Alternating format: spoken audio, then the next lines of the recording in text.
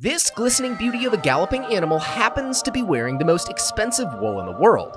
Well, wearing might not be right as much as he grew it himself, but it's practically worth its weight in gold. A jacket made out of it can run as much as a Toyota Camry, and a simple brown t-shirt would run about $5,000. Called the Vicuna, it's a 1.8 meter tall llama relative that grows the softest and warmest wool of any animal on the planet. Found in Peru, Argentina, and Chile, these animals were almost hunted into extinction by Spanish settlers after they discovered the value of their fur.